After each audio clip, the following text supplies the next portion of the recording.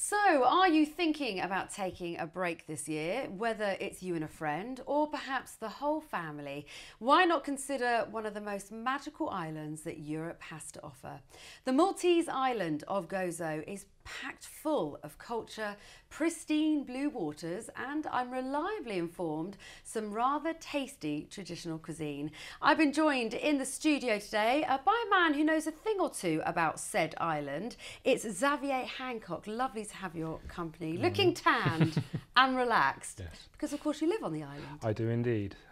So tell us about it. Where is it? How many people live there? What sort of things can we do there? So Gozo is the sister island of Malta, and it's about 25 minutes away by ferry. It's a small island, 9 miles by 4 by the crow flies, and yeah, has a population of 30,000 people approximately.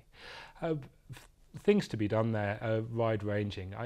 It's known as a place of being to go and being peaceful and relaxing, but in the last few years that sort of mould has been changing, and a lot of other activities are sort of coming out.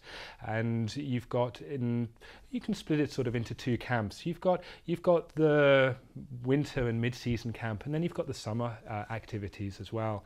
In the winter and mid-season, the island is lush green and covered in wildflowers, and it's a beautiful temperature for going hiking and going mountain biking, and also doing other things like rock climbing is very much starting to grow and become more established on the island. And I understand it has become a sort of a mecca for diving as well. Yeah, this is it. And coming on to what we do in the summer, during the summer months, the diving on the island is spectacular. I mean, it's also beautiful in the winter, but the diving is wide-ranging. You've got beautiful dive sites, Retta Point with the massive drop-offs. You've got the Blue Hole, which is a world-renowned dive site located near the Azure window, and you drop through the hole, go into a drop-off. It's got chimneys and lots of spectacular things to see. It sounds breathtaking, I have to say, but after all of that hard work, how can we unwind and relax? What sort of dining experiences can we expect? They have over 250 sort of restaurants and snack bars on the island, so there is a wide range of choice.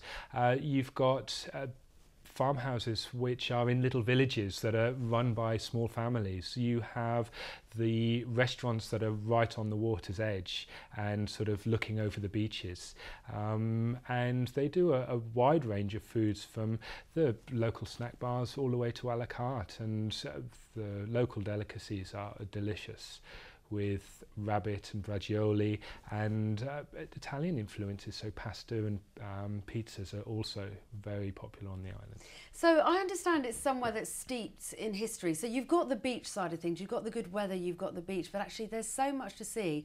If you were going on a family holiday, everyone would be catered in some way. Yeah, absolutely. I mean, the history of the island is incredibly diverse. It's one of the most strategic islands in the Mediterranean. So throughout the centuries, every major power has tried to overthrow it and control the island.